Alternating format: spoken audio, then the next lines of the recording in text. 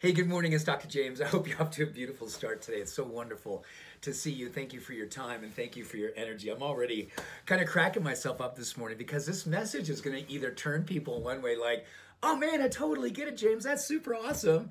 Or you're going to be over here going, man, James, you are such a bore. And man, where's the spontaneity? Where's the openness to spirit?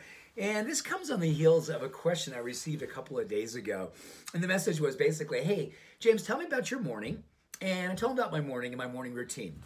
And then they said, how long have you been doing that for? I said, well, probably about 25 or so years, maybe even closer to 28 to 30 years. And they're like the same thing? And I said, yeah, pretty much the exact same thing every single morning for that long of a time.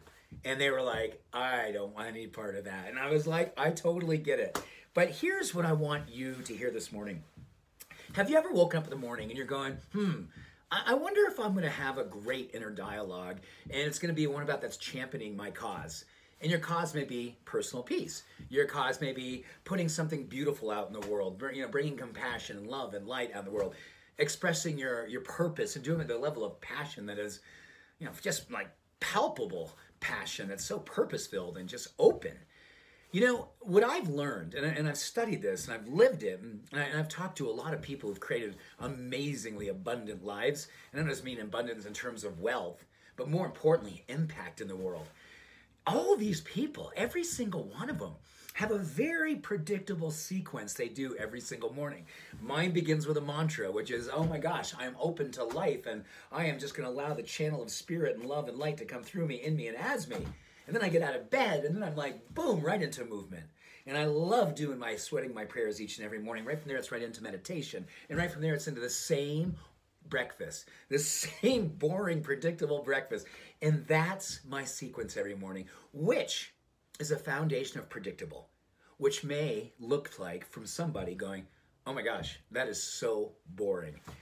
So my question to all of us this morning is that if we wonder whether or not getting in the morning and not really having a plan is working for us, just kind of like, well, you know what, I think I might watch the news this morning. That may be uplifting. That's never going to happen. Or I wonder when I see someone I love, my lover, my spouse, my kids, my dog, if I was going to be totally present with them, what would happen then? Would there be a level of harmony? Would there be a level of exchange of good energy? Would there be a level of exchange of possibility for me and the person who I love? That's predictable. It's always predictable. It always delivers on the promise. It always lifts each other. And I believe, as I look back at my life, when I was a little boy, every single morning, there was a level of unpredictability. And I don't need to get into all the different nuances of what it was like to grow up in my world, but it was highly unpredictable.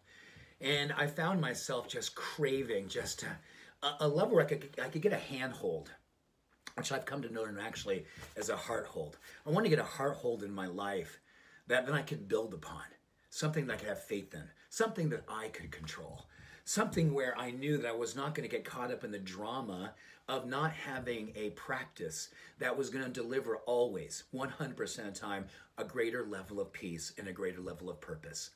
That's why I do what I do. And I'm going to encourage you to consider what's the 1, 2, 3, 7 things that become for you your heart hold into your morning, that deliver you a sense of a path that you can follow each and every day, that there's a high likelihood that more peace, more purpose, more passion, more possibilities are delivered from that heart hold that you give yourself each and every morning.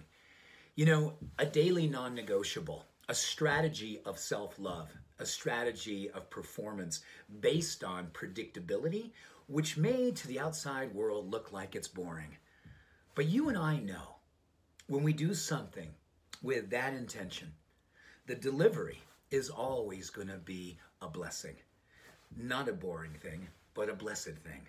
And that is what gives us an opportunity to outshine the darkness, to outlove the hate, and become a beneficial presence on the planet.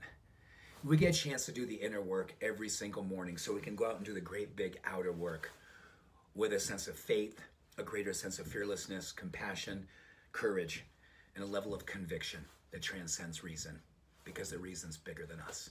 So with that, here's to the predictable, here's to the boring, and the blessing that comes with it. Much love and every blessing. Have a beautiful day. Bye for now.